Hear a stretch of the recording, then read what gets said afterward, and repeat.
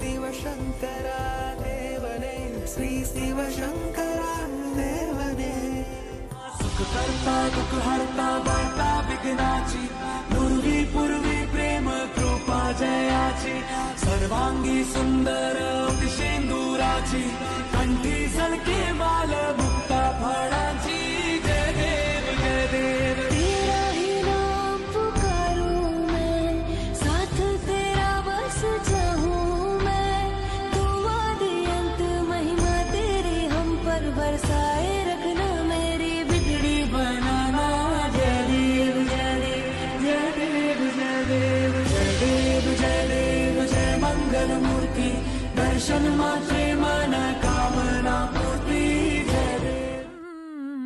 मेरे तो गिरिधर गोपाल दूसरो न कोई, कोई कहे छाने कोई कहे छुप के, कोई कहे छाने, कोई कहे छुप के लियो है बजंता ढोल।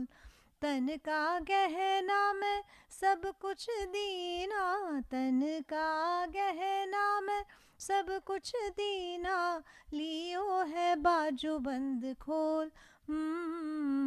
मेरे तो गिरिधर गोपाल दूसरो न कोई, मेरे तो गिरिधर गोपाल दूसरो न कोई।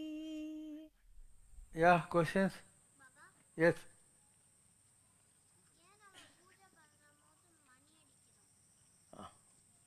இந்த சகோதரியுடைய கேள்வி,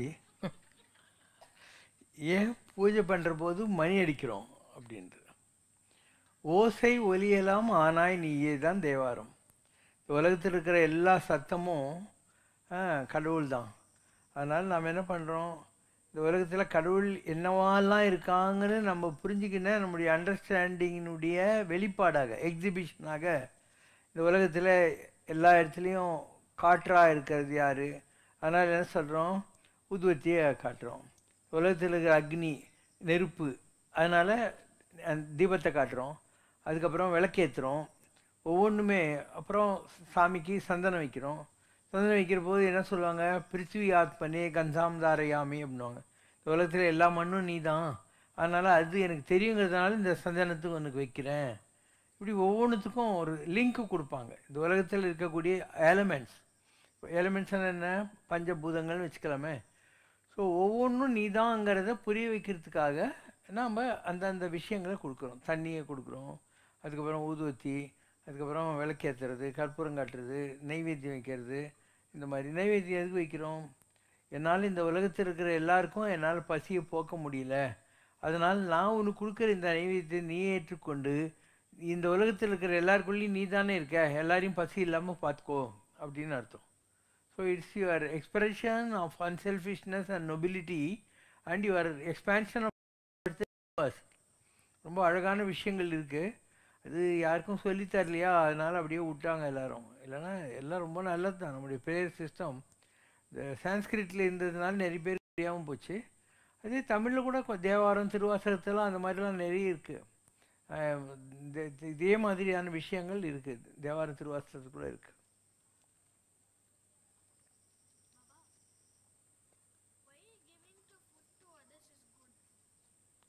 சாப்பிட்றது, ஆமாம். ஃபுட்டா, நான் புட்டுன்னு நினச்சேன். ஏன்னா ஃபுட், எல்லா உயிரும் என்னுயிராயின, எல்லா உலகும் என் வசமாயின, எல்லாம் கடந்த என்னம்பலத்தீசர், எல்லாம் கடந்தும் என்னுள் இருந்தாரே தான் ஆன்மீகம். இப்போ இந்த உலகத்தில் இருக்கிற எல்லா ஜீவராசிகளும் ஒன்று தான். ரெண்டாவது விஷயம் ஒன்றும் கிடையாது. நான் உனக்குள்ள இருக்கிறேன், நீ எனக்குள்ளே இருக்க, நம்ம எல்லாருமே ஒன்றே தான். ஒரு கடல் இருக்குது, கடலில் ஒரு அலைக்கும் இன்னொரு அலைக்கும் ஏதாவது வித்தியாசம் இருக்க முடியுமா? இந்த அலைகளெல்லாம் சேர்ந்தது எதுவோ அதுதான் கடல். அந்த மாதிரி நான், நீ, விஷ்ணு எல்லாரும் சேர்ந்தது எதுவோ அதுதான் பரமாத்மா என்று சொல்லக்கூடிய சாகரம். பரமாத்மா சாகரம், நாங்கள் பரமாத்மா என்று சொல்லக்கூடிய கடல். அதனால் நாம் என்ன பண்ணுறோம், இந்த நைவேத்தியத்தை வைக்கிறது. யுவர் கொஸ்டின் வாஸ் அபவுட் நைவேத்தியம், no? Food to outsiders R to காடு?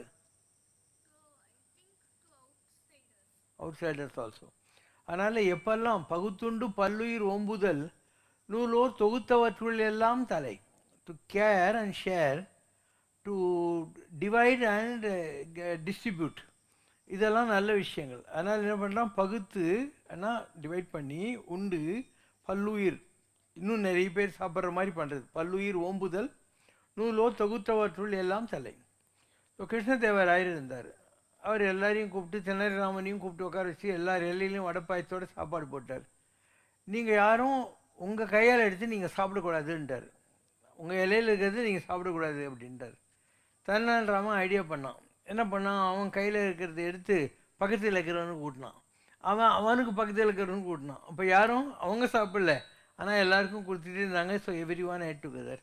ஸோ இந்த உலகத்தில் மண்பதைக்கிறங்கும் அப்படின்வாங்க. இந்த உலகத்தில் இருக்கிற எல்லாருக்காகவும் இறக்கப்படுகிற அப்படின்னு அர்த்தம். Not only to human, even காக்கா குருவி எல்லாத்துக்கும் கூட பசி இல்லாமல் பட்டினி இல்லாமல் பார்த்துக்கணுங்கிறது தான் வேதாந்தம். இந்த உலகத்தில் இருக்கிற எல்லா ஜீவராசிகளுக்குள்ளேயும் அதே பரமாத்மா தான் இருக்கார். அதனால் நாம் மற்ற ஜீவராசிகளுக்கு கூட கொடுக்கணும் அப்படின்னு நம்ம சாஸ்திரங்களில் எழுதி வச்சுருக்கு. whenever you offer, you should believe that you are offering to the God in them.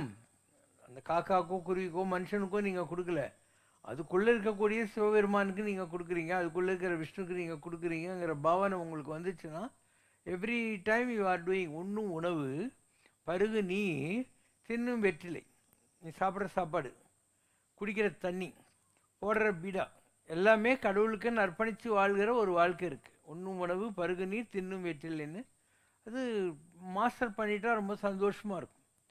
எப்பயுமே இப்போ நாம் சாப்பிட்டு விட்டு அப்புறம் ஜீரணம் ஆச்சு ஆகலைன்னு சொல்லி ஜெலுசில் டைஜின் போட்டுன்னு சுற்றுறதுக்கு நம்ம அளவாக சாப்பிட்டுக்கிட்டு நமக்கு தேவையில்லாத விஷயங்களை நம்ம மற்றவங்களோடு பகிர்ந்துக்கிற போர் அவங்க படுற சந்தோஷம் இருக்கு இல்லையா, அது கொஞ்சம் நல்லா வசதியாகிறவன் இல்லை, ரொம்ப ஏழை இருப்பான். அந்த மாதிரி ஒரு ஆளை தேடி பிடிச்சி நீ அவனுக்கு கொண்டு போய் ஒரு நல்ல பதார்த்தம் கொண்டு, ஊசி மருந்தெல்லாம் கொடுக்கக்கூடாது, நீ குப்பையில் கொட்டுறதெல்லாம் கொண்டு போய் அவங்ககிட்ட கொடுத்து நான் தர்மம் பண்ணலாம் நினைக்கக்கூடாது. நீ உனக்கு என்ன செஞ்சுக்கணும்னு நினைக்கிறியோ அதை மற்றவனுக்கு செய்யணும். ஸோ அந்த மாதிரி யாரெல்லாம் இருக்காங்க, மற்றவங்களுடைய சந்தோஷத்தில் நம்முடைய சந்தோஷத்தை பார்க்குற மனப்பான்மை வந்துச்சுன்னா அதுதான் உலகத்திலே பெரிய ப்ரேயர். உலகத்தில் பெரிய ப்ரேயர் அதுதான். அதனால் தேவாரம் முதலிய நூல்கள்லாம் என்ன சொல்கிறாங்க, அன்னம் ஆனாய் நீங்கிறாங்க. நான் சாப்பிட்ற சாப்பாடு நீ தான், அன்னம் ஆனாய் நீ, அன்னம் சாப்பாடு, கடவுளே நீ தான் என் சாப்பாடு அப்படின்னு அர்த்தம். We are giving the naivedyam to the Lord and it could be shown to the God but distributed to the replicas of God. கடவுளுடைய வடிவங்களாக இந்த உலகத்தில் இருக்கிற எல்லா ஜீவராசிகளுக்கும், நாட் ஓன்லி ஹியூமன், அந்த மாதிரி கொடுக்குற போது அதை விட பெரிய தவம் ஒன்றும் கிடையாது. கர்ணன் இருந்தான், அவன் எல்லா விதமான தான தர்மங்களையும் செஞ்சுட்டே இருப்பானான், இல்லைன்னு யாருக்கும் அவன் சொல்லாமல் கொடுத்துக்கிட்டே இருப்பானான். அவன் அன்னதானம் மாத்திரம் கொஞ்சம் பண்ணலையா, சரியா அன்னதானம் கம்மியாக பண்ணானான். அதனால் மேலே உலகத்தில் போன போது அவங்க சொன்னாங்களாம், இவன் அன்னதானம் மாத்திரம் சரியாக பண்ணலை, மற்ற தானம்லாம் ரொம்ப பண்ணான்ட்டு. அதனால் அன்னதானத்துக்கு ரொம்ப இம்பார்ட்டன்ஸ் இருக்குது அப்படின்னு சொல்லிட்டு எந்த ஒரு புக்கு இருக்கும், அன்னம் ஆனாயினின்னு சொல்லி, ஏதோ ஒரு ஐப்பசி மாதம் அன்னாபிஷேகம் பண்ணுறோம் இல்லையா சாமிக்கு. ஸோ அன்றைக்கி நான் கொடுத்த ஸ்பீச், அது ரொம்ப அழகான ஒரு ஸ்பீச், ஒரு 40-50 பேஜஸ் இருக்கும். அதில் வெறும் சாப்பாட்டை பற்றி தான் சொல்லியிருப்பேன் நான். அது எப்படியெல்லாம் இந்த உலகத்தில் எல்லாரையும் உயர்த்தி கொண்டு போயிருக்கு ஆன்மீகத்தில்னு நம்ம லைப்ரரியில் இருந்தால் அந்த புக்கை எடுத்து படிங்க, இருக்கும். எஸ்,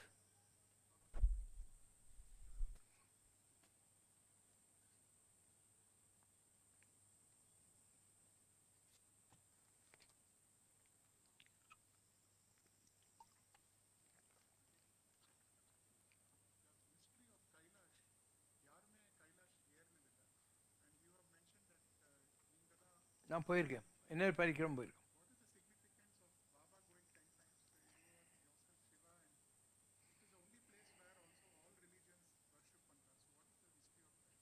கைலாசத்தினுடைய மகத்துவம் என்ன அப்படிங்கிறாரு.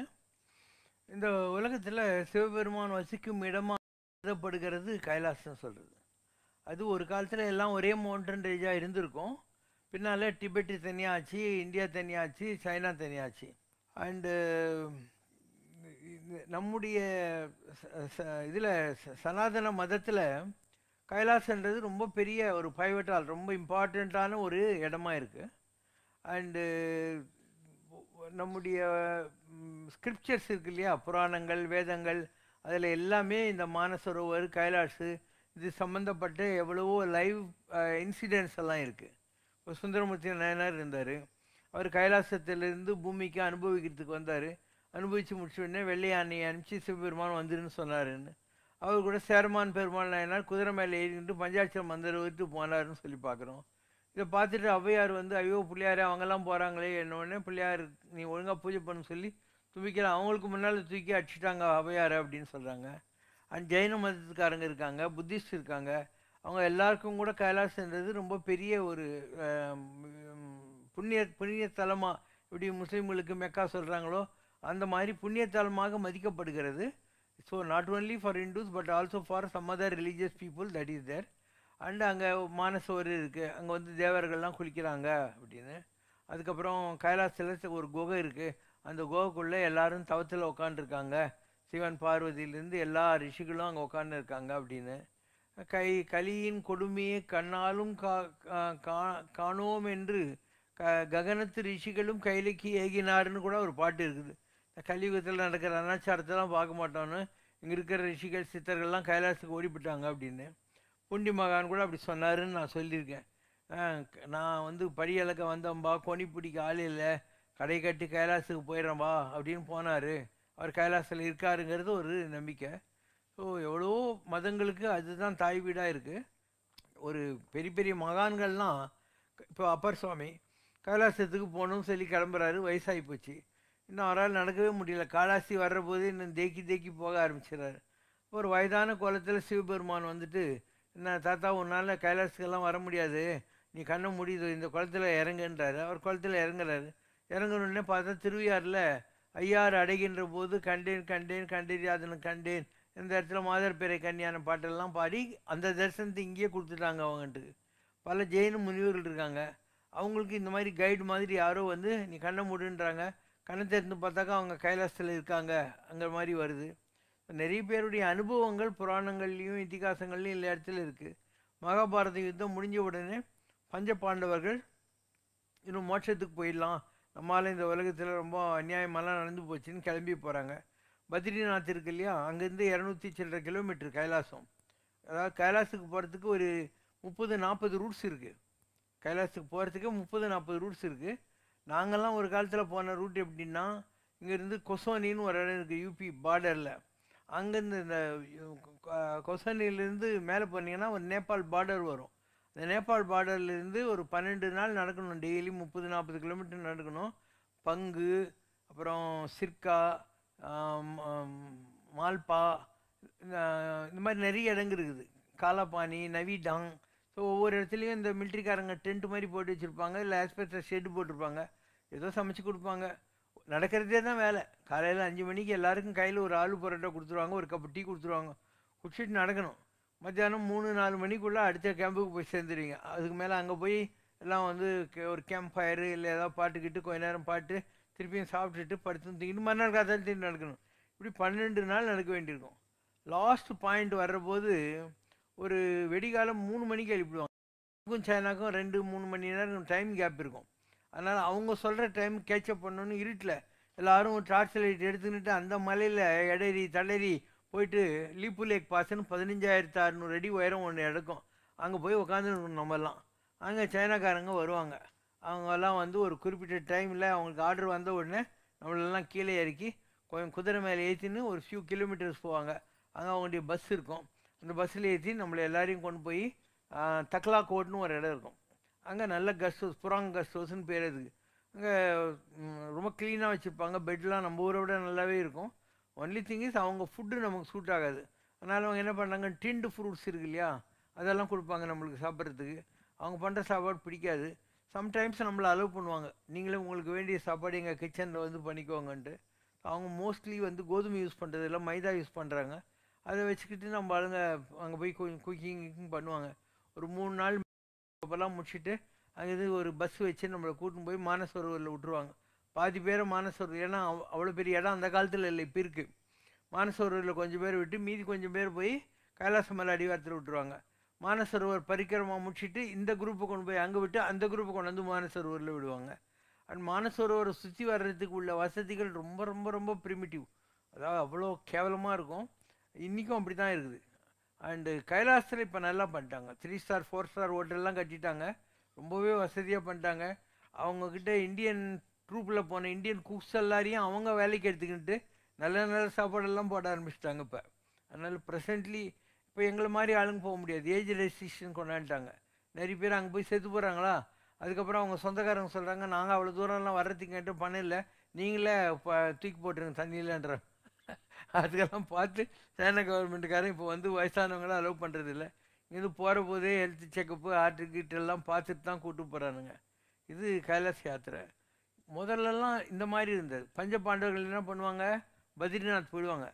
பத்ரிநாத்லேருந்து ஒரு பிள்ளையார் டிக்ளரேஷன் கொடுத்த எழுதினார் இல்லையா, மகாபாரதி எழுதின இடம் ஒன்று இருக்குது, மனுவா. அந்த இடத்துலேருந்து கைலாஸுக்கு ஒரு வழி இருக்குது. பெரிய கல்லை பீமன் தூக்கி போட்டானா அதை தாண்டிட்டு இவங்கெல்லாம் போனாங்கன்ட்டு. இப்போ கூட ஒரு கொஞ்சம் தூரம் வரைக்கும் இந்த இடத்துல திரௌபதி செத்தா, இங்கே நகுல சகாதேவர் செத்தாங்க, இங்கே பீமன் செத்தான்னு போர்டு வச்சுருக்காங்க. கைலாஸுக்கு போகிற வழியில் இவங்கெல்லாம் இங்கே செத்தாங்கங்கிற மாதிரி. கடைசியில் தர்மபுத்திரன் ஒரு நாய்க்குட்டியோடு போவான். அவங்க சொல்கிறாங்க நாய் உள்ளே விட மாட்டோன்ட்டு. இவன் பொண்டாட்டி போய் தம்பிங்க எல்லாமே செத்து போட்டாங்க, இந்த நாய் தான் கடைசி வரைக்கும் கூட வந்துச்சு, இது உள்ளே விட்டா நான் வரேன் இல்லைனா இல்லைன்னு. அப்போ இந்த நாய் இவனுடைய தர்மராஜன் யார், யம தர்மராஜனுடைய ரெப்ளிகா தானே, உன்னுடைய தர்மத்தை மெச்சரன்னு சொல்லிட்டு தரிசனம் கொடுத்து கைலாசத்துக்குள்ளே விட்டாங்க அப்படின்னு இருக்குது. ஸோ நிஜமான கைலாசன்றது இன்றைக்கி உள்ள கைலாசம் தான், அதில் ஒன்றும் டவுட் இருக்கிறதுக்கு வாய்ப்பு இல்லை. ஏன் சொல்கிறேன்னா எனக்கு நிறைய எக்ஸ்பீரியன்ஸ் கிடச்சிருக்கு. நான் கைலாசத்தை முதல் தடவை, அதுக்கு முன்னால் வந்த அனுபவம்லாம் விட்டுறேன். நான் கங்கை தாயை பார்த்துருக்கேன், இதெல்லாம் இருக்கு, கங்கையை நேரில் பார்த்துருக்கேன், காயத்ரி நேரில் பார்த்துருக்கேன், அதெல்லாம் அப்புறம். கைலாசத்துக்கு போகிற வழியில் ஓம் பர்வத்துன்னு ஒரு இடம் இருக்குது. அங்கே ஒரு மலையில் ரொம்ப பெருசு, ஒரு 40 அடியில் ஓம் சான்ஸ்கிரிட்டில் எப்படி இருக்கும், 3ஆம் நம்பர் போட்டு இப்படி சுரிச்சு விட்டா அந்த மாதிரி இருக்கும். அந்த இடம் ஓம் பர்வத்துன்னு சொல்லுவாங்க. அங்கே நான் பிள்ளையார ஒரு 4 அடி உயரத்தில் பார்த்தேன், நிஜமாகவே பார்த்தேன். ஒரு 4 அடி உயரத்தில் நிற்கிற மாதிரி. அவர் பேசலை, இப்படி கையாட்டின்னு இருந்தார். ஸோ இது என்னுடைய ஒன் ஆஃப் தி தர்ஷன்ஸ். அங்கேருந்து நேராக போனபோது மலையை சுற்றி வரேன் இல்லையா, அப்போ முருகர் ஒரு சின்ன பையனாட்டம் வந்தார், சின்ன ஒரு 3-4 வயசு குழந்த மாதிரி வந்தார். வந்துட்டு இவ்வளோ கல், அதில் வாட்டர் மார்க்ஸ் எல்லாம் இருக்கும் கல்லில், பாதம் வில்லு அம்பு அந்த மாதிரி நிறைய இருக்கும் அதில். அந்த மாதிரி இவ்வளோ கல் எடுத்து என் கையில் கொடுத்தாரு, நிஜமாகவே கொடுத்தாரு. ஸோ கல்லை அள்ளி கொடுத்து, மாமா இதை வச்சு அப்பாவுக்கு பெரிய கோட்டை கட்டு அப்படின்னாரு. அத்வாசன், ஆமாம், ஏன்னா மாமான் தான் கூப்பிட்டார் முருகர், ஏன்னா நான் சீனியர், கல் அள்ளி கொடுத்தார். அதுக்கப்புறம் ஒரு தடவை போனால் அங்கே கைலாசத்தில் படுத்துன்னு இருக்கேன் அந்த ரூட்டில், காதில் யாரோ வந்து சொல்கிறாங்க அஜ்மீர் கந்தூரி தர்காவுக்கு போ அப்படிங்கிறாங்க. அப்போ என்னடா இது இந்த மாதிரி சொல்கிறாங்களேன்ட்டு அஜ்மீர் கந்தூரி தர்காவுக்கு போனேன். நான் அங்கே போனால் அவருடைய தரிசனத்தை பார்த்தேன். அஜ்மீரில் இருக்கிறவர் ஷாயின் ஷான்னு சொல்லிட்டு அக்பர் பாஷாவுக்கு குழந்தை இல்லாத இருந்தபோது அந்த மகான் தான் அவருக்கு இது பண்ணது. அதனால் ஃபத்தேபூர் சிக்ரிங்கிற ஊரை அவருக்கு அவர் டொனேஷனாக கொடுத்தார் அக்பர். ஹிஸ்ட்ரியில் இருக்கிற விஷயம். அவர் சொன்னார், அவங்கெல்லாம் உங்கள்கிட்ட வருவாங்க, அவங்களுக்கெல்லாம் கூட நீ நல்லது பண்ணு, நான் உனக்கு ஆசீர்வாதம் பண்ணுறேன்னு. அதுக்கப்புறம் முஸ்லீமுங்க வர ஆரம்பித்தாங்க என்கிட்ட கொஞ்சம் பேர். அதுக்கப்புறம் ஒரு தடவை கைலாச மலை அடிவாரத்தில் தார்ச்சன்னு ஒரு இடம், அங்கே படுத்துன்னு தியானம் பண்ணிகிட்டு இருக்கேன். அப்போ ஆகாசிலேருந்து 33 கோடி தேவர்களும் அப்படியே இறங்குறாங்க. இறங்கி எல்லோரும் அப்படியே அவங்கவுங்க வாகனம், அவங்கவுங்க க்ரௌனு, அவங்கவுங்க காஸ்டியூம்ஸ் அப்படியே வந்து இறங்குறாங்க. இறங்கிட்டு எல்லோரையும் பிடிங்கிறாங்க. நான் தானே உங்களை கும்பிடணும், நீங்கள் என்ன கும்பிட்றீங்க என்ன? அவங்க திருப்பி கும்பிட்றாங்க. சாட்சாத் பத்ரிநாராயண் பகவான் ஓ அப்படின்னா, நீ தான் சாட்சாத் பத்ரிநாராயணன், அதனால் உன்னை கும்பிட்றதுக்காக நாங்கள்லாம் வந்திருக்கணும். இதெல்லாம் நடக்குமோன்னா நடந்திருக்கு. அர்ஜுனன் வந்தபோது அவனுக்கு இந்திரன் தானே அர்ஜுனன், அதனால் அந்த அர்ஜுனனை வந்து இந்திரலோகத்துக்கு கூட்டின்னு போய் இந்திரன் வந்து இந்திர பட்டாபிஷேகம் பண்ணி வச்சுருக்கான். ஏன்னா இவனும் அவனும் ஒன்றுங்கிற முறையில். அப்போ ஊர்வசி இவங்கெல்லாம் இருக்காங்க இல்லையா, வந்து வா நம்ம 2 பேரும் கொஞ்சம் லவ் பண்ணோன்னு கேட்டிருக்காங்க. இவன் ஐயோ நீ எனக்கு அம்மா முறைன்னு இருக்கான், உங்கள் ஊரில் தாண்டா இந்த சொந்த பந்தம்லாம், எங்கள் ஊரில் ஒன்றும் கிடையாது அப்படின்னு. இல்லை நான் கோஆப்ரேட் பண்ண மாட்டேன்னு இருக்கான். அப்போ நீ நபும்சகன், நான் 9ஆம் நம்பராக போயிடா ஈனுக்கான்ட்டு. அதனால் இவன் கேட்குறான், என்ன இந்திரா இப்படி பண்ணியே என்னை கூட்டின்னு வந்துன்னு. கவலைப்படாத, அந்த அஜ்ஞாதவாச காலத்தில் கண்ணுக்கு தெரியாமல் ஒரு வருஷம் ஒழிஞ்சின்னு இருக்கணும், அப்போ இதை யூஸ் பண்ணிக்கோ, அம்பளியெல்லாம் போக முடியல. அப்போ அந்த மாதிரி இருந்து அந்த உத்தரைக்கு டான்ஸ் டீச்சராக இருந்து அந்த கதையெல்லாம் கேட்க பிருகுநாளை உத்தரைக்கு டான்ஸ் டீச்சரெல்லாம் இருந்தா இல்லையா, அதெல்லாம் அந்த மாதிரி நடந்த விஷயங்கள் தான். இப்படி ஒன்று இருக்குன்னு சொல்லிட்டு அஜ்மீரி தர்காலி இந்த மாதிரி ஆச்சா. ஒரு தடவை நான் திருவண்ணாமலைக்கு வந்து ராமசுரத்குமார் சாமிட்டு சொன்னேன், எனக்கு எல்லா தரிசனம் கிடைக்குது, சிவனை தான் பார்க்க முடியலன்னு வருத்தப்படுறேன் அப்படின்னு. நான் அவர் என்னை ஓங்கி முதுகில் ஒரு அடி அடித்தார். இத்தனாம் தேதி சாயந்தரம் இத்தனை மணிக்கு நீ இந்த இடத்துல நடந்து போன போது ஒரு மிலிட்ரி ஆஃபீஸர் உங்க கூட நடந்து வந்தார் இல்லையா, அதுதான் சிவன், அதுவே உனக்கு தெரியாது என்கிட்ட புலம்பி நிற்கிறேன்னாரு. இப்படிலாம் நடக்கும். தெய்வம் மனுஷ ரூபேன, அதாவது பாசுபதாஸ்திரம் வேண்டி அர்ஜுனன் போகிறான், எதிரில் சிவபெருமான் மல்லிகார்ஜுனர் ஒரு வேடனா வராரா, இவன் ஏமாந்து போகிறானா. ஆனால் பட் ஆதிசங்கரர் காசிக்கு போகிறாரு, காசி விஸ்வநாதன் தரிசனம் கிடைக்கணும், அங்கே ஒரு காப்லர் மாதிரி 4 வேதங்களை 4 நாயை பிடிச்சிட்டு காசி விஸ்வநாதன் எதிரில் வராரா, ஏமாந்து போட்டாரா. ஆனானப்பட்ட ஆதிசங்கர் ஏமாந்து போயிட்டாரா. அப்போ தானே அந்த மனுஷ பஞ்சரத்னம் வந்தது. தண்ணி குடிக்கிறியாங்கிறது, தோல் பயிலுக்கிற தண்ணி வச்சுக்கிட்டு ஆன்றாரு. நீ வெறுத்தது எனக்குள்ள இருக்கிற ஆத்மாவை பார்த்தா என் உடம்பை பார்த்தான்னு ஒரு பாட்டு பாடுறாரு. அதுதான் மனுஷ பஞ்சரத்னன்றது.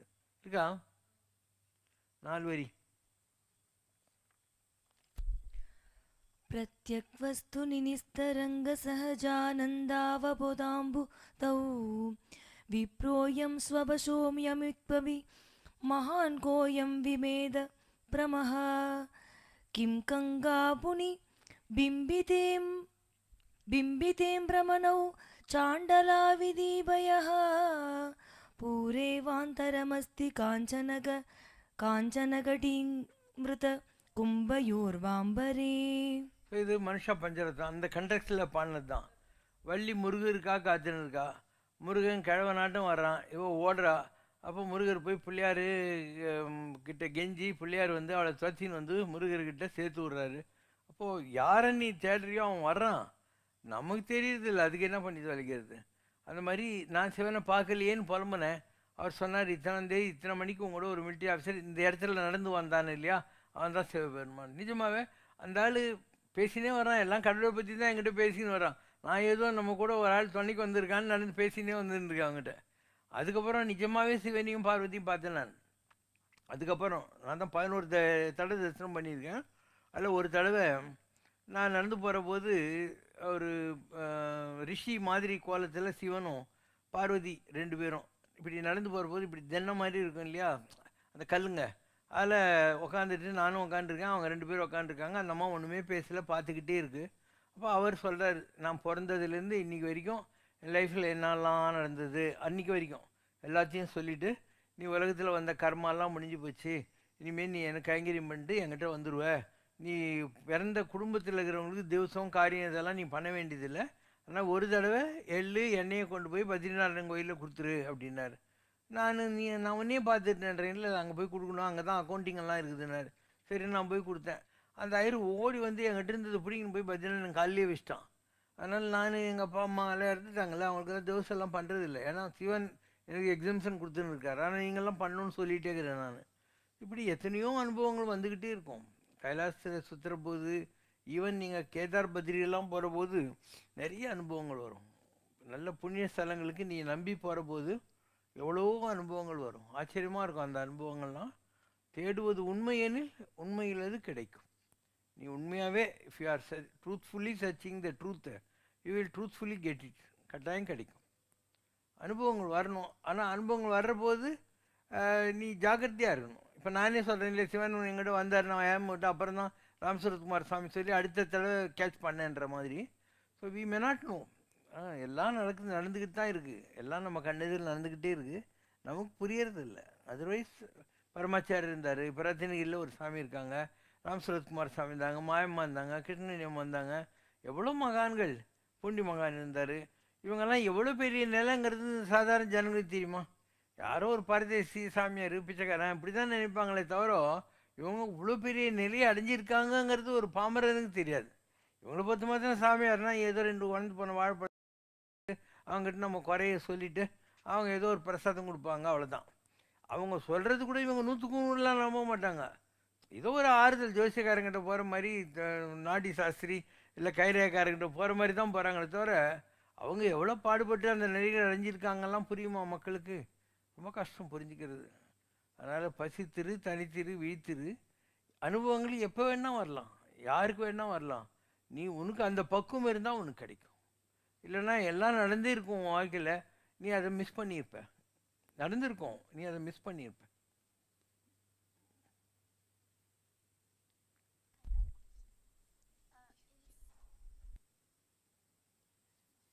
குட்ரா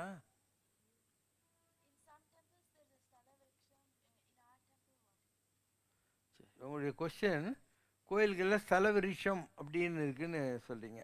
இப்போது ஏகாம்பரேஸ்வர் கோயிலில் மாமரம் இல்லையா, அந்த மாதிரி ஒவ்வொரு கோயிலில் ஒவ்வொரு மரம் அவங்க ஸ்தல விருஷம் சொல்லுவாங்க. மூர்த்தி, தலம், தீர்த்தம், விருஷம் அப்படின்வாங்க. விருஷம்னா மரம், தீர்த்தம்னா அங்கே இருக்கக்கூடிய கிணறு இல்லை ஒரு குளம் ஏதோ ஒன்று, புஷ்கரணி. இப்போ திருப்பதியில் புஷ்கரணி இருக்குது இல்லையா, பெருமாள் கோயிலுக்கு வெளியே சுவாமிநாத புஷ்கரணி அப்படின்ட்டு இருக்குது. இது மாதிரி மூர்த்தி, தலம், விருஷம், தீர்த்தம் 4 இருக்கணும். இப்போ இவங்களுடைய கொஸ்டின் என்னன்னா, நம்மக்கிட்ட என்ன மரம்னு சொல்லி. இங்கே எல்லாமே மரம் தான், நம்ம வைக்கல, நம்ம எதையும் வைக்கல. ஆனால் நான் வச்சேன். அதாவது கைலாசத்திலிருந்து ஒரு இது கொண்டு வந்தோம். அந்த மாதிரி 63 மரங்களை நம்முடைய பெருமாள் கோயிலுக்கு பின்னால் செப்பரேட் காம்பவுண்டுக்குள்ளே நட்டு வச்சுருக்கோம். ஒரு வில்வம். ஸோ அந்த 63 மரங்கள் நம்முடைய செலவிருஷமாக நீங்கள் வச்சுக்கலாம். பெருமாள் கோயிலுக்கு பேக் சைடில் ஒரு காம்பவுண்ட் இருக்குது இல்லையா, அங்கே நம்ம 63 மரங்களை நட்டு வச்சுருக்கோம். எல்லாமே வில்வம். தே ஆர் வெரி ஸ்பெஷல் வில்வம், God from Kailash. N friend ஒருத்தர் இருந்தார், மகாராஷ்டிரி அந்த போஜா நம்ம அவர் என்னப்பா ஷிரோடே இவங்க வந்தார், ஷிரோடே. ஸோ அவர் இந்த மாதிரி மரங்களெல்லாம் அவர் வீட்டில் வளர்த்து எல்லோரும் கொடுக்கறதுங்கிற மாதிரிலாம் ஒரு கொள்கையை வச்சுக்கிட்டு இருக்காரு. ஸோ அந்த மாதிரி நம்ம இங்கே இதை டெவலப் பண்ணி கொண்டு வந்துட்டோம். நம்மக்கிட்ட தல விருட்சம் அதுதான். நாட் 1, 63.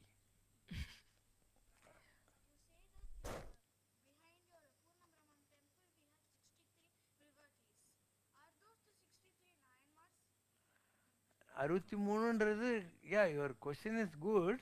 பட் நம்ம நாயன்மார்களுங்கிற கணக்கில் வைக்கல, தானாக அமைஞ்சது. அதாவது தானாக தான் அமைஞ்சது. அது 63 மரங்கள் தானாக அமைஞ்சது. Question from Srinivasan KHR, Singapore. In 2012 to 2014, I had an opportunity to know about the state of Sthita Prajna.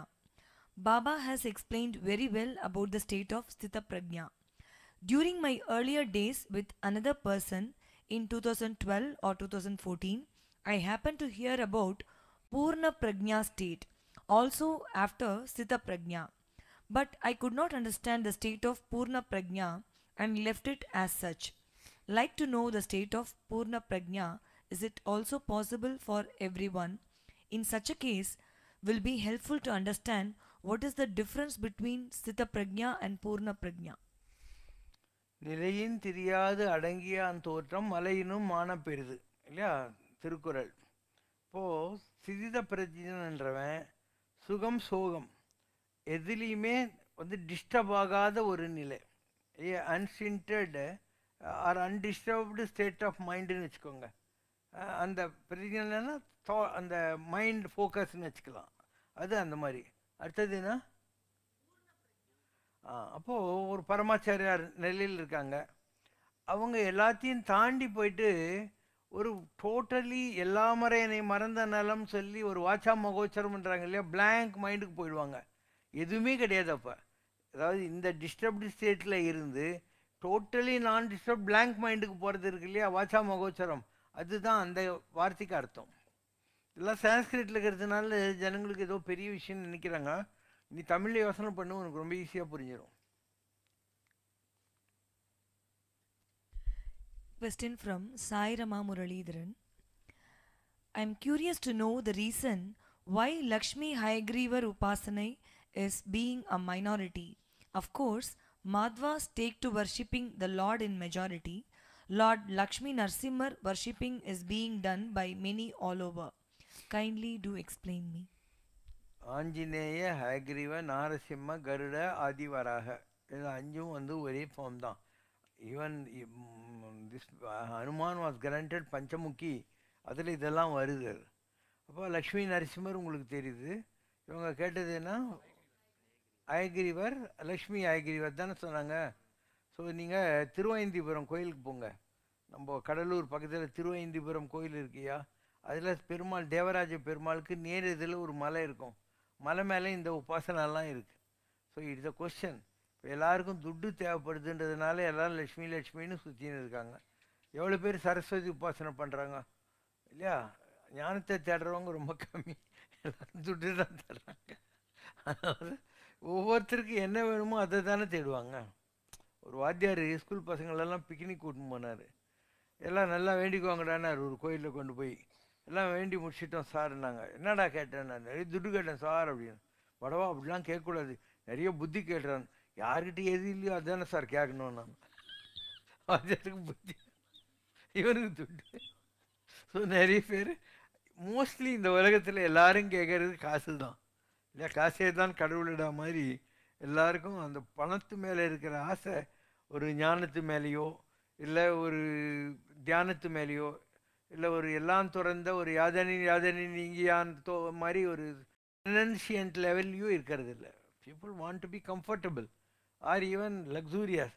They are not seeking ஞானம். யார் கேட்குறாங்க இல்லையா? ஞானம் குதை என்ற கேள்வி எழுப்புகிறார் ஆதிசங்கரர். இதுக்கு விட சொல்கிறாரு, ஞானம் என்றால் என்ன, இல்லை யாருன்னா சிவாய தேவ. அப்போ எவ்வளோ பேர் சிவனை கும்பிட்றாங்க? இல்லை இல்லையா? எல்லாரும் திருப்பதி வெங்கடாஜலபதியை போய் கும்பிடுவாங்க. ஏன் நாங்கள் நிறைய துட்டு கொடுப்பாரு, வட்டி காசுவாடா அப்படின்வாங்க. இவன் கமிஷன் வேறு வச்சுடுவான் அவருக்கு. எனக்கு இது பண்ணி கொடுத்தேன்னா உனக்கு உண்டியில் இவ்வளோ போடுறேன்னு சொல்லிட்டு. சிவன் கோயிலில் ஒன்றுமே இருக்காது. அவன் பழைய பாத்திரத்தில் ஒரு கொஞ்சோண்டு வெள்ளை ரைஸ் தான் வைப்பாங்க.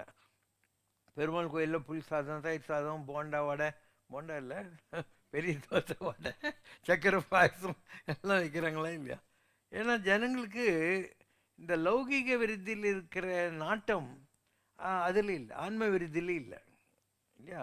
ஆன்ம விருத்தின்றது என்ன? ஆத்மா அதை எப்படி கடத்தேற்றுறதுங்கிற ஒரு விஷயம். அது எவ்வளோ பேருக்கு இன்ட்ரெஸ்ட். இவங்களுக்கு வேண்டியது என்ன? பொருள் இல்லாருக்கு உலகம் இல்லை, அதனால் பொருள் வேணும்னு. ஸோ ஆனால் அங்கே போகிறதுக்கு என்ன வேணும்? அருள் வேணும். ஸோ பொருளால் அமருலகம் புக்கியல் அலாகாது. பொருளை வச்சுக்கிட்டு தேவர்கள் உலகத்துக்கு போக முடியாது. அருளால் அலமலரும் என்றேங்கிறார் ஆழ்வார். அருள் இருந்தால் தான் அங்கே போக முடியும். அப்போ நீ அமெரிக்காவுக்கு போனால் டாலர் வேணும், இந்தியாவில் ரூபாய் இருந்தால் போகிறோம் இல்லையா? அந்த மாதிரி அந்த உலகத்துக்கு வேண்டியது அருள், இந்த உலகத்துக்கு வேண்டியது பொருள். ஒவ்வொருத்தருக்கு எந்த நாட்டம் இருக்கோ அதுக்கேற்ற மாதிரி விஷயங்களை தேடுறாங்க, அவ்வளோதான். Most of the people are very contented about this லௌகிக விருத்தி. கால் இட் மாயா ஆர் நான் மாயா, எனக்கு ஒன்றும் சம்மந்தம் இல்லை. பட் லௌகீகத்தை தான் தேடுறாங்க ஜனங்கள்லாம். யார் எல்லாத்தையும் விட்டுட்டு ஒரு நிலையில் எனக்கு சாமி தான் வேணும், மோட்சம் தான் வேணும்னு எத்தனை பேர் கேட்குறாங்க. ஸோ மோட்சத்தை தேடுபவர்கள் அங்கே போய் பிடிக்க வேண்டியிருக்கும். எல்லாத்தையும் விட்ட நிலையில் விட்டு விடுதலையாகி நிற்பாய் மாதிரி யாதென்ன நீங்கிய நிலையில் தேட வேண்டியிருக்கும். இந்த உலகத்தில் நல்லா இருந்தால் போகிறோம்னாக்கா நீ சில ஃபார்ம்ஸ் ஆஃப் காட் இருக்குது, அதுங்கெல்லாம் உங்களுக்கு நிறைய படி அளப்பாங்க. அதுவும் கோவிந்தனெல்லாங்கிறார் இல்லையா? அவர் படியில் கூட அளக்கிறது இல்லையா, மரக்காலில் தான் அளப்பாராம். அதனால் நிறைய கும்பிடுங்க, நிறைய துட்டு, அந்த துட்டு வச்சு உருப்பட பார்த்துக்கோங்க. நிறைய தானம் பண்ணுங்கள், தர்மம் பண்ணுங்கள். அந்த துட்டு வச்சுன்னு நிறைய க்ஷேத்திரமெல்லாம் போய் சாமிங்களெல்லாம் கும்பிடுங்க. அதெல்லாம் பண்ணால் அதுக்கு ஒரு பலன் கிடைக்குது இல்லையா? அந்த பொருளை வச்சுக்கிட்டு என்ன பண்ண முடியுங்கிறது தெரிஞ்சால் that also is equally good only. இதிலிருந்து அதை தேடு, பொருளை வச்சு அருளை தேடு, நத்திங் ராங். எருதுக்கொடி உடையானும் யமனும் பிரம்மனும் பிறவிப்பிணிக்கு மறுத்தறிவாரும் இல்லை, மருத்துவனாய் வந்த மாமணி மன்னா அப்படின்னு ஒரு பாட்டு இருக்குது. என்னது? எருதுக்கொடி உடையான்னாக்கா ரிஷபவாகனத்தில் வர்றவன் பிரம்மன். இது யார் பாடுவாங்க? ஆழ்வாராதிகள் இப்படி பாடுவாங்க. ஆழ்வாராதிகள் பாடுற போது அவங்க எல்லாத்தையும் பெருமாள் கொடுத்துருவாருங்கிற அர்த்தத்தில் பாடுவாங்க. சைவர்கள் பாடுற போது பெருமாள் லௌகீகமாக கொடுப்பாரு, நீ ஆன்ம விருத்தி வேணும்னாக்கா சிவனை தான் பிடிக்கணும், சிவாய நம என்று சிந்தித்திருப்பாருக்கு அபாயம் ஒன்றும் இல்லை அப்படின்னு அவங்க பாடுவாங்க. இப்படி ஒவ்வொருத்தருடைய அப்ரோச் தான். ஆனால் நிஜமாக பார்த்தா எதுவுமே ரெண்டு கிடையாது. உலகத்தில் எல்லாமே ஒன்று தான், ஏகைவ சத்தியம், ஒரே சத்தியம்தான் இருக்குது. 2+2 யார் கூட்டினாலும் 4 தான். Question from Prem, Bangalore. Baba, whenever I was sick, even during COVID, chanting and listening to Sri Siva Shankar Sarva Roga Nivarana Stotram cured me. Can you please explain the meaning of this stotram? See, everything is our own faith. உளனெனின் உளன், அலனெனின் Alan. நீ ஒரு விஷயத்தை நீ நம்புறன்னா அதுக்கு ஒரு பலன் கிடைக்குது. அந்த நம்பிக்கை என்ன பண்ணுது, உங்கள்கிட்ட ஒரு பாசிட்டிவ் செக்ரிஷன் ஆஃப் ஃபெய்த் உங்கள்கிட்ட அது நட்டவத்தவர் உள்ளிருந்து உங்க மாதிரி உங்கள்கிட்ட தான் வரும். ஸோ நீ ஒரு விஷயத்தை நம்புகிற போது ஒரு பாசிட்டிவான திங்கிங் உங்கள்கிட்ட வருது. That it self heels you and cures you. உன்னுடைய நம்பிக்கை தான் வாழ்க்கை. யானைக்கு தேவை தும்பிக்கை, மனுஷனுக்கு தேவை நம்பிக்கை. நீ எதை வேணால் நம்பலாம், என்ன தான் நம்பணும்னு இல்லை, எதை நம்பினாலையும் அது எல்லாமே கரெக்டு தான். நம்பிக்கை என்பது ஒரு டாலிஸ்மேன் மாதிரி, உன்னை காப்பாற்றுற கவச்சம். அதனால் நம்புங்க, எதையாவது நம்புங்க, ஒன்றும் தப்பே இல்லை. Question from Vasanthi Govindan. நாம் இந்த ஜென்மத்தில் மற்றவர்களுக்கு தானமும் தர்மமும் பல வழிகளில் செய்து வருகிறோம். அவையெல்லாம் உண்மையிலேயே நாம் செய்யும் தானமும் தர்மமும் தானா, அல்லது முன்ஜென்மத்தில் பட்ட கடனை திருப்பிச் செலுத்துகின்ற பாக்கி சாக்கியா என்று நாம் எப்படி தெரிந்து கொள்வது? அவை ஒருவேளை முன்ஜென்ம பாக்கி சாக்கியாக இருந்தால் அதனால் நாம் தர்மம் செய்த பலனை அடைய முடியுமா? கடன்பட்டார் நெஞ்சம் போல் கலங்கினான் லங்கை வேந்தான். அப்போ யார் ஒருத்தன் போன ஜென்மத்து கடனை தெரிஞ்சோ தெரியாமலோ தானம் என்ற பெயரில் பாவனையிலையா தீர்த்துறானோ அவன் கடன் தீர்ந்து போகுது இல்லையா? So what is wrong? இல்லை, என் பள்ளி கூட அம்மா சொல்லுது. அதனால் நத்திங் இஸ் ராங். எப்படி நீ கொடுத்தாலையும் அன்கனெக்டடாக எதுவுமே நடக்க போகிறது இல்லை உலகத்தில்.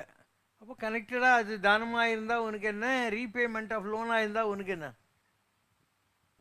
Nothing is wrong. Question from Spik Govindan. ஒரு சமயம் சுவாமி விவேகானந்தர் ராமகிருஷ்ண பரமஹம்சரிடம், தாங்கள் எப்போதும் கடவுள் கடவுள் என்று சொல்லிக்கொண்டே இருக்கிறீர்களே, அதற்கான ஆதாரம் காட்ட முடியுமா என்று கேட்டிருக்கிறார். அதற்கு பரமஹம்சர், கடவுள் இருக்கிறார் என்பதற்கு நானே ஆதாரம் என்று பதில் சொல்லியிருக்கிறார். ராமகிருஷ்ண பரமஹம்சர் கடவுளின் மகத்துவத்தை சுவாமி விவேகானந்தருக்கு எவ்வாறு புரிய வைத்தார்? எல்லாருமே சொல்கிறது என்ன, அகம் பிரம்மா அஸ்மி தத்துவமசி, நான் கடவுள் நீயும் அதுதான். தப்பித்தவரி ராமகிருஷ்ண பரமஹம்சர் மாதிரி பரமாச்சாரியார் மாதிரி யாரும் வந்து நான் தான் காமாட்சி, நான் எனக்குள்ளே இருக்கிற காமாட்சிக்கு தான் நான் பூஜை எல்லாம் பண்ணிக்கிறேன் அப்படின்னு சொன்னாக்கா அது ஓரளவு நம்புறதுக்கு ஓரளவு பாப்புலேஷன் இருக்குது. அவங்களே வந்து நீங்கள் தான் கடவுள்னு சொல்லிடுறாங்கன்னு வச்சுக்கோ, ஏன் அதை நம்புறதுக்கு ஆளுங்க இல்லை. இந்த தத்துவமசி புரியாமல் இருக்கிறதுக்கு இதுதான் காரணம். நம்ம சம்ரட்சணாவில் ஒரு பாட்டு இருக்கும், தத்துவமசி இவருக்கெல்லாம் புரியா வார்த்தைன்னு ஒரு பாட்டு இருக்கு.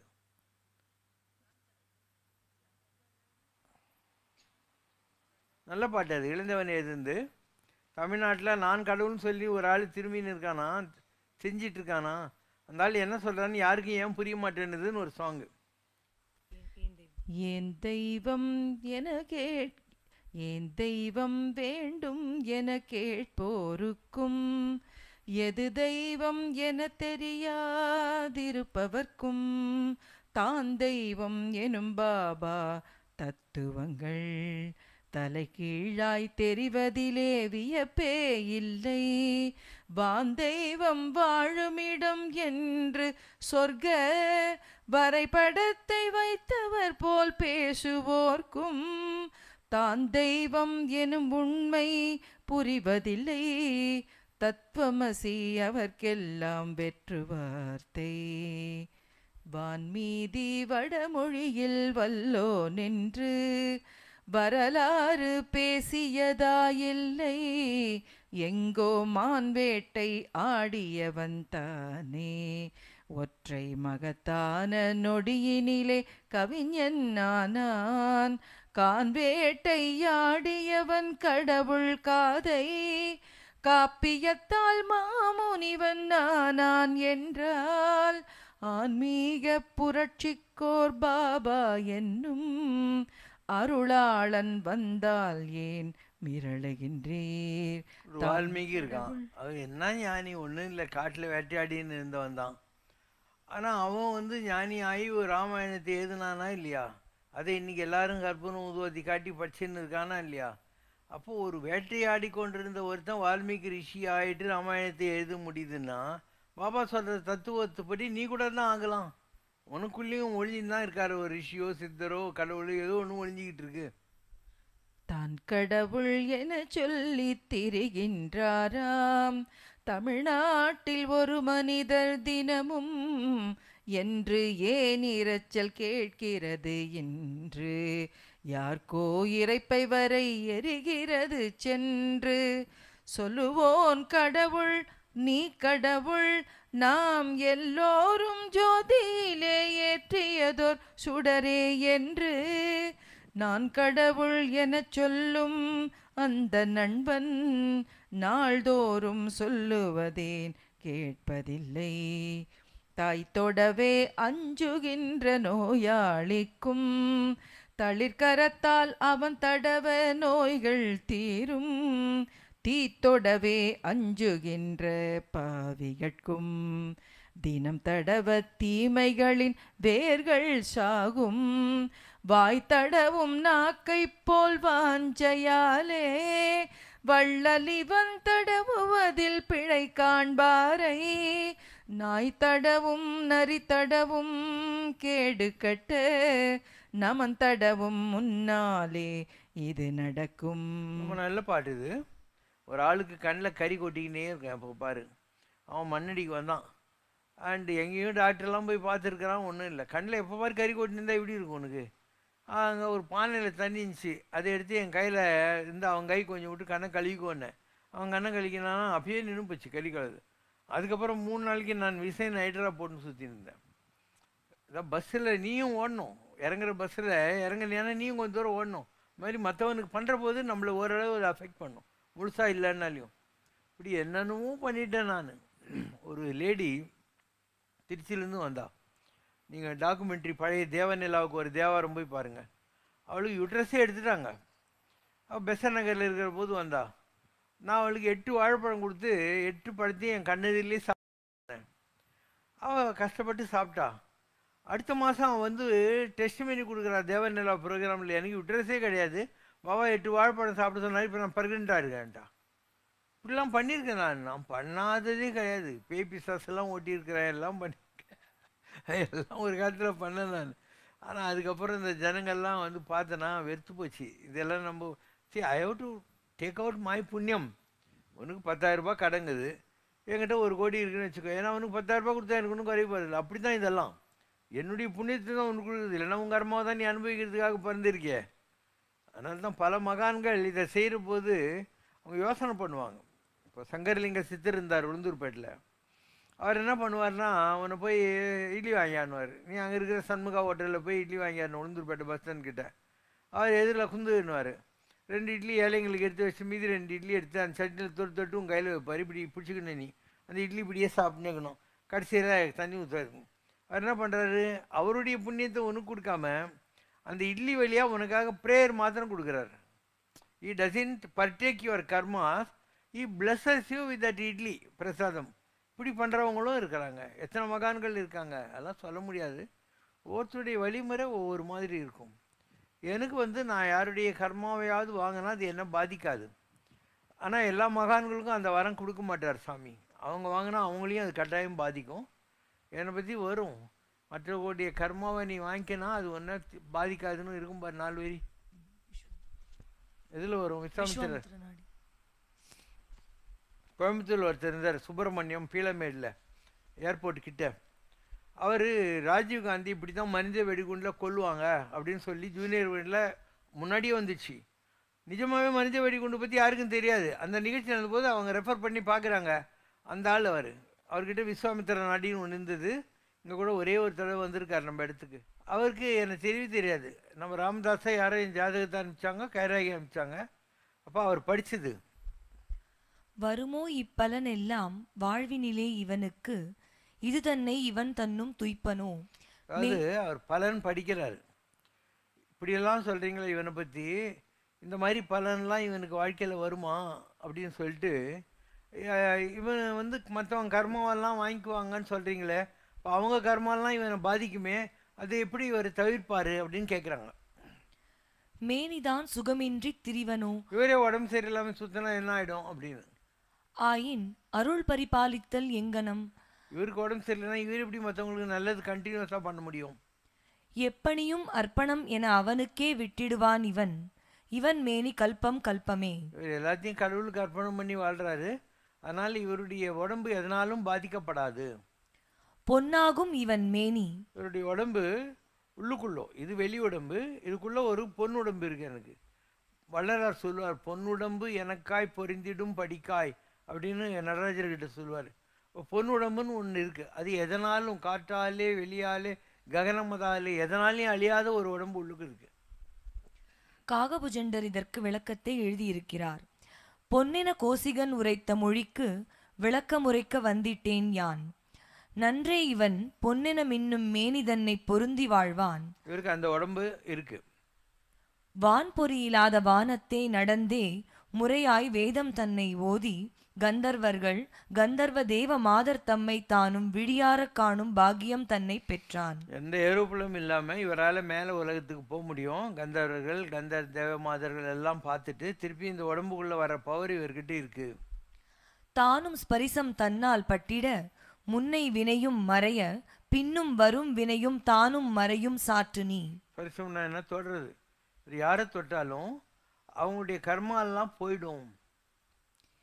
எண்ணிய எண்ணம் தானும் எண்ணியது போல் தான் நடக்க இவன் தானும் அவன் வினையை ஏந்துவாய் கண்டாய். இப்படி பண்ணுற போது அவனுடைய கர்மால இவர் கொஞ்சம் வாங்கிக்கிறாரு. இவன் தன் உயிர்நிலையை உணர்வோர் யார்? இவன் யார் என்னன்னு யாருக்காவது தெரியுமா? முன்னை பிறப்பு தன்னிலே சிவனடியார் தமக்கு தொண்டும் செய்தன நன்றோ. கைலாசத்தில் இருந்து சிவனடியார்களுக்கெல்லாம் தொண்டு பண்ணுவேன். அதனால் அந்த சர்வீஸ் மென்டாலிட்டி எல்லா ஜென்மத்திலும் இந்த ஆள்கிட்ட இருக்குன்னு அர்த்தம். உன்னிடத்தில் அப்பா ஒப்பாரும் மிக்காரும் ஒக்கவே இல்லை. இங்கே ஏழை பணக்காரன் எந்த பேதமும் உங்கள்கிட்ட கிடையாது. எல்லாரையும் ஒரு மாதிரி நடத்துவேன். உன் அகம் காற்றினும் கடிது ஓடி காத தூரம் கடந்து நிற்கும் மனிதர் தம்மையும் மாற்றி தானும் ஸ்திரமாக்கிச் செய்யும். ஐயா, நின்னை அயன் படைத்த காலம் அதுவே. அயன்னா பிரம்மா. பிரம்மா உன்னை எதுக்காக இந்த உலகத்தில் படைச்சிருக்காருன்னா, யாரோ அமெரிக்கா லண்டன்லேருந்து உன்னை நினச்சா உன்னுடைய ஆத்மா உட்காந்த இடத்துல இருந்து அவ்வளோ தூரம் போய் காற்றை விட வேகமாக போய் அங்கே யார் உன்னை கூப்பிட்டாங்களோ அவன் கஷ்டத்தை தீத்துரும். அந்த மாதிரி ஒரு பவரோட பிரம்மா உன்னை படைச்சிருக்காரு. எவ்வினை பொருட்டு இவன் தன்னை தானும் சேர வைத்தான் ஐயன். கலியில் சுகம்தான் மிக்கிருக்கு. தீயோரும் நல்லோரும் இருவினையால் தாம் பிரிய தீயோரை தான் தடுத்து அவர் தம்மை நல்லோராக ஆக்கிடும் ஆற்றும் வேலை இவன். ஐயப்பசாமி எதுக்காக இந்த சிவசங்கர் பாபாவை தேர்ந்தெடுத்தாருன்னா, கலியுகத்தில் நல்லவங்க கெட்டவங்கெல்லாம் இருப்பாங்க.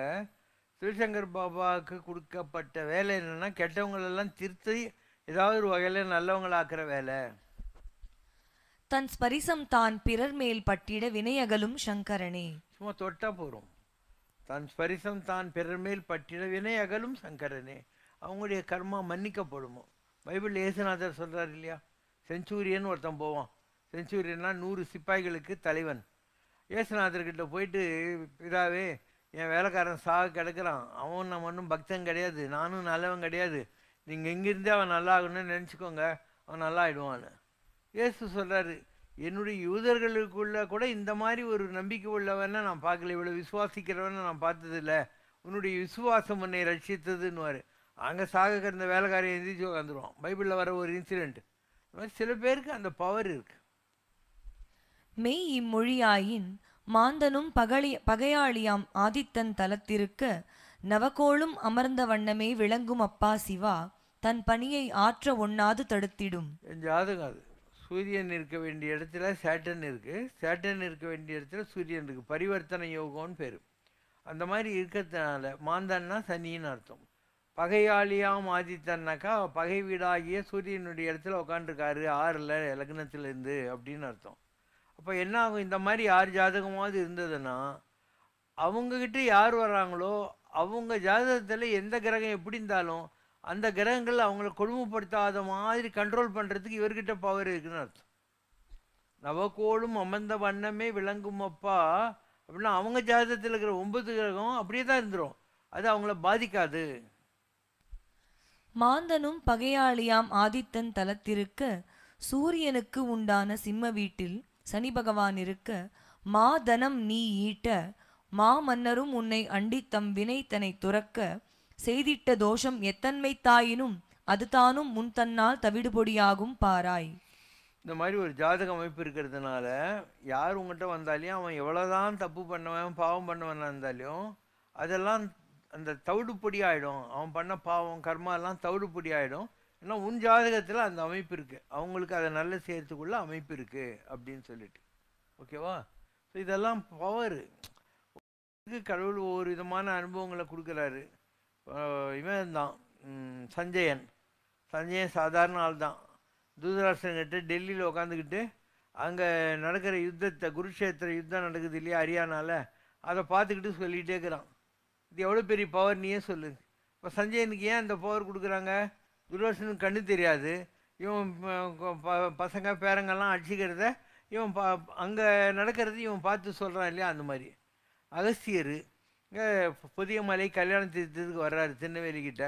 ஆனால் கைலாசத்தில் சிவனுக்கும் பார்வதிக்கும் நடக்கிற காட்சி கல்யாணத்தை இவனுக்கு இங்கே காட்டுறாங்களா? அது மாதிரி இது ஒரு எக்ஸ்ட்ராடினரி பவர். எல்லாருக்கும் இந்த பவர் கொடுக்க மாட்டாங்க. ஏதோ ஒரு காரண காரியத்துக்காக சில பேருக்கு இந்த மாதிரி பவர் கொடுப்பாங்க. இதுக்கு முன்னையும் அந்த மாதிரி பவரை என்ஜாய் பண்ணவங்க இருக்காங்க. Any last question? இன்று வருமோ நாளைக்கே வருமோ அல்லது மற்ற என்று வருமோ அறியேன் என் கோவே துன்றுமல வெம்மாயை அற்று வெளிக்குள் வெளிக்கடந்து சும்மா இருக்கும் சுகம். இந்த பாடலில் வெளிக்குள் வெளிக்கடந்து சும்மா இருக்கும் சுகம் என்று வள்ளலார் எதை குறிப்பிடுகிறார்? அதன் பொருள் விளக்குமாறு கேட்டுக்கொள்கிறேன். எத்தனையோ விதமான டென்ஷன்ஸ் இருக்குது, எத்தனையோ விதமான டிஸ்டர்பன்ஸ் டர்மாயில்ஸ் எல்லாம் இருக்குது. அதெல்லாம் தான் நம்மளை ஒடுங்க விடாமல், எண்ணங்களை ஒடுங்க விடாமல் நம்மளை தடுக்கிற விஷயங்கள். யாராவது ஒருத்தன் வெளிக்குள் வெளி கடந்துன்னா என்னென்னா, நம்ம மைண்டு இருக்கு இல்லையா, இந்த மைண்டுக்குள்ளே எத்தனையோ லேயர்ஸ் இருக்குது. There are different layers. அதில் ஒவ்வொரு லேயருக்கும் ஒவ்வொரு பவர் இருக்குது. சில பேருக்கு ஒரு 1000 சகஸ்ராரம்ன்றாங்க இல்லையா, 1000 மொட்டுக்களுடைய தாமரைன்றாங்க. அந்த மாதிரி நமக்கு இந்த இடத்துல இருக்குது. இந்த இடத்துல இருந்து ஆரம்பித்து இதுக்குள்ளே ஒரு தாமரை மலர் இருக்குது, அதில் 1000 இருக்குது. அதில் சில பெட்டல்ஸ் தான் நமக்கு ஒர்க் பண்ணுது, இன்னும் எவ்வளவோ பெட்டல்ஸ் நம்மக்கிட்ட தெரில. இப்போ நான் சொன்ன சஞ்சயன்லாம் வந்து அந்த மாதிரி அந்த நெர்வ் சென்டர் ஆக்டிவைஸ் ஆனவன். இது யாரோ சில பேருக்கு ஆக்சிடெண்ட்டில் கூட நடக்கலாம். ஒரு மேஜர் ஆக்சிடெண்ட் ஆகிற போது அது ஆக்டிவைஸ் ஆகி போகலாம், அப்படியெல்லாம் நடக்கிறது உண்டு. ஸோ இதில் இருக்கக்கூடிய லேயர்ஸ் இருக்கு இல்லையா, அதெல்லாம் தாண்டிக்கிட்டு இந்த இடத்துக்கு வர வேண்டியிருக்கும். இதுதான் 7 திரை, 7வது திரைன்றது. அந்த 7வது திரைக்கு வந்தாக்கா 7 திரைக்கு பின்னால் நான் கண்ட அதிசயம் என்னென்று சொல்வேன்னு வள்ளலார் சொல்கிற மாதிரி நமக்கு இந்த இடத்துல இருந்து ஒரு ஜோதி மலை உண்டாச்சுதடி. இந்த இடத்துல ஒரு ஜோதி மலை என்னன்னா ஒரு லுமினஸ் கோல்டு கலர் ஹில் அப்படின்னு வச்சுக்கோ. ஜோதி மலை உண்டாச்சுதடி அப்படிங்கிற வார்த்தையை வள்ளலார் சொல்கிறாரு. இந்த லேயர்ஸ் எல்லாம் தாண்டிட்டு இந்த இடத்த ரீச் ஆகணும். நம்ம உடம்புல 6 சக்கரம் எல்லாருக்கும் தெரியும், முதுகு தண்டிலேருந்து ஆரம்பித்து வருது. அதெல்லாம் தாண்டிட்டு இந்த இடத்துக்கு வரோம். இந்த இடத்துலேருந்து இது 6வது, இந்த இடத்துலேருந்து இந்த இடத்துக்கு போகுது இல்லையா. அந்த 7வது திரையை விளக்கினாக்கா இந்த அனுபவங்கள்லாம் வர ஆரம்பிக்கும். 7 திரைக்கு பின்னால் நான் கண்ட அதிசயம் என்னென்று சொல்வேன் அடி, ஜோதி மலை உண்டாச்சுதடி, நான் பெற்ற பேர் ஓதி முடியாததென்னே, நான் பெற்ற பேர் சாமி அறிவாரடி, ஐயோ சாமி அறிவாரடி முடிப்பார் அவர். அதாவது it's A எக்ஸ்டசிக் experience, only God nose. நான் வேறு எனாதிருக்கும் நீ வேறு எனாதிருக்கும் பவதீதம் அருள்வாயே. At that time Sivasankara and Siva R not dual. Sivasankara perishes, நான் ஒழிந்து நீயாக வேண்டும். Only Siva exist. அந்த நிலையை தொட்டவங்க கடவுளாகவே தான் இருப்பாங்க. கடவுள் ப்ளஸ் மனிதன் என்ற டுவாலிட்டி இருக்காது. Takes time. இப்போ எத்தனையோ பிறவி எடுக்கணும், ஒரு பிறவிலாம் முடியாது. பாஸ் ஏதோ ஒரு தியானம் பண்ணி யாருக்கிட்டேயோ போய் குண்டலினி முதுகு தொட்டு இதெல்லாம் வராது. கர்மா கழியணும். எத்தனையோ பிறப்பி எடுத்து எடுத்து நாம் இழைக்க வேண்டியிருக்கோம். இன்று உன் திருவடிகள் கண்டு இன்புற்றேன் என்கிற ஒரு நிலை வர்றபோது தான் இந்த அனுபவங்கள்லாம் வரும். அதனால் அவ்வளோ ஈஸி கிடையாது. இந்த மாதிரி அனுபவங்களை நுகர்வது என்பது அவ்வளோ ஈஸி கிடையாது. இந்த அனுபவம் வந்து வாசித்து காணணும்னா அது ஒருத்தர் எக்ஸ்பிளைன் பண்ணி உங்களுக்கு புரிய வைக்க முடியாது. நீங்களும் அதை அனுபவிச்சா தான் உண்டு. இப்போ யாரோ சாப்பிட்டுன்னு இருக்காங்க, அந்த சாப்பாடு எப்படி ருசியாக இருக்கும்ன்றத வந்து சாப்பிட்றவங்கன்னு தானே தெரியுது. Taste of the pudding lies in eating it. They Gantt explain to you how it is. அவங்கவுங்க அனுபவிக்கணும். அவரவர் அனுபவம் அவர்தமை அறிவது. அவங்களுடைய எக்ஸ்பீரியன்ஸ்ன்றது அவங்க தெரிஞ்சுக்கிறது தான். அந்த அனுபவம் உனக்கு தான் வரும், இன்னொருத்தர் கொடுக்க முடியாது. You have to undergo the experience your self. குறை ஒன்றுமில்லை மறைமூர்த்தி கண்ணா, குறை ஒன்றும் இல்லை கண்ணா, குறை ஒன்றுமில்லை